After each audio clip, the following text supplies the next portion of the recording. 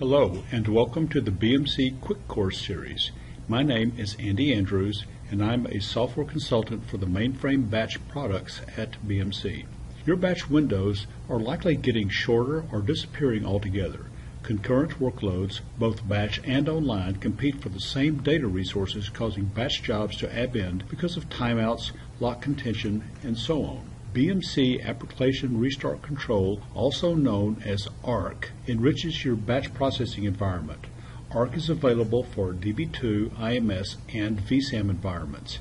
In this session, I'll provide a brief overview of the major functions of ARC. ARC products provide a variety of features to streamline and enrich a batch processing environment. Let's dive into each of these areas. When a batch job fails, you generally recover the affected databases, back out all of the changes made so far, and restart the job from the beginning. This takes time, manual effort, and up to double the CPU usage that a successful job would have taken. In the example here, a job that normally runs in 5 hours could take 16 hours to complete. First and foremost, ARC is a restart product that supports checkpoint restart across many application environments. ARC provides checkpoint restart logic for batch jobs. In other words, it inserts checkpoints or commits at specific intervals. If a job step abends, you simply restart the job at the failed step. During restart processing, the input-output files are repositioned and set to their state as of the last checkpoint. The application program is loaded into main storage, but before control is transferred to the application, the contents of program storage are overlaid with a copy that was captured during the most recent checkpoint. Then ARC transfers control to the application program and execution begins at the top of the program logic. With ARC, you don't need to recover the database and back out changes. Think of all the time and money you can save. Checkpoint processing is an absolute requirement for batch processing in a shared database environment, but it can be very expensive. From the point of view of an application program, checkpoints are 100% overhead, both in terms of resources consumed and elapsed time. In a perfect world, a program would issue just enough checkpoints to satisfy restart requirements and to minimize the number of concurrently held DBMS locks to enable shared processing. However, our world is not perfect. Checkpoint intervals are generally not regulated, and no one thinks about them after the application is in production. Many batch programs are more than 20 years old, and they were written to run on hardware and software that was much slower than the versions we run now. The result is a natural shrinking of the checkpoint interval. What once may have been a 2-second interval over time evolves into multiple checkpoints per second. Most organizations simply cannot afford that kind of overhead. ARC can filter out excessive checkpoint activity without having to modify an application program. The filter sits between the application program and the underlier DBMS. If a program issues checkpoints too often, they are simply intercepted and sent back to the application as though they processed, so the application program can continue to execute. Periodically, a checkpoint will be allowed to pass through the filter and it will be processed normally. The net effect is a significant reduction in overhead on both the application program and on the DBMS. Application Reattach is simply automation provided by ARC to increase the resiliency of your batch processes. When a batch program tries to access a database block that is being updated by another process, the batch program will often abend. ARC Reattach processing will intercept the abend and will redrive the batch program within the same step.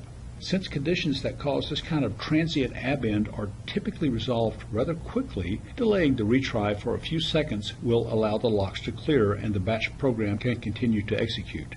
These reattached job steps will eventually end with a zero condition code.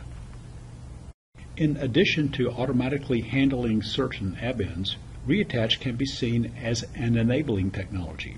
As business volumes grow, the time to process them also grows. Eventually, the processing time grows to the point that it causes problems in the batch schedule. Instinctively, update processes are serialized because of the potential for database conflicts. The automation provided by Reattach can be seen as an enabling technology to allow the input of a batch program to be divided and the batch updates can be run in parallel. Any database collisions can be resolved by Reattach.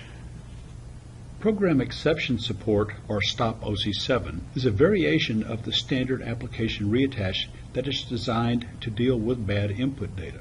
You can't just reattach, or for that matter restart from an OC7 abend, because you will just get the same bad input record back in and the program will abend all over.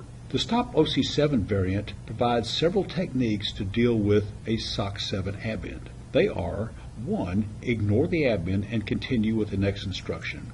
2. Ignore the abend, zero the result field, and continue with the next instruction. 3. Allow the abend to continue so that the UOW is backed out and then skip the bad record on restart. 4. The preferred approach, same as number 3 above, but write the bad record to a pending file, sometimes called the reject file. Both options 3 and 4 are restricted to a single input file, which must be identified to ARC. ARC brings some special capabilities to VSAM environment.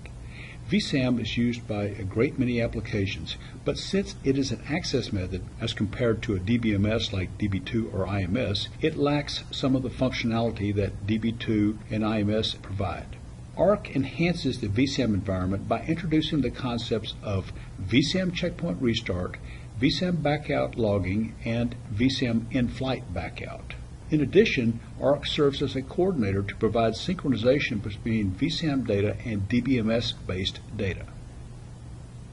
Expanding on VSAM enhancements, ARC provides a very important function called VSAM file sharing. This is enabling technology that allows VSAM files to remain online in update mode to a CIX region while it is being processed in batch. In addition to the file sharing, ARC also provides full checkpoint restart capability to VSAM file sharing applications. This technology provides a very simple and cost-effective way to satisfy 24/7 processing requirements because the underlying application programs can still remain largely untouched. The effort required to implement VSAM file sharing is a fraction of the effort required to convert a VSAM application to Db2. Consider the ripple impact to an application by converting a VSAM file to Db2, not only on the program that does the updates, but on all of the other application programs and CICS transactions that touch the file in any way.